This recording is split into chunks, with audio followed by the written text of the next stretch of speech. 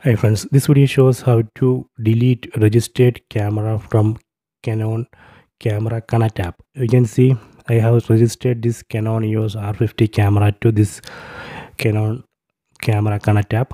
You can see we can control this camera using this app. So I want to delete this camera from this app. So first we need to disconnect. Tap on disconnect. Then tap on yes. Then tap on this three lines on top right corner.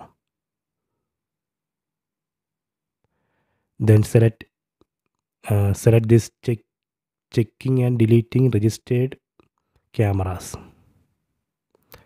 Then tap on this delete button. Then tap on yes. Tap on OK. Again tap on OK.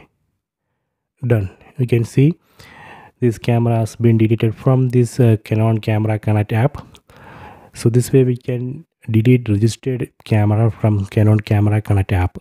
So I hope you have enjoyed this video. Please subscribe my channel. Please like and share the video.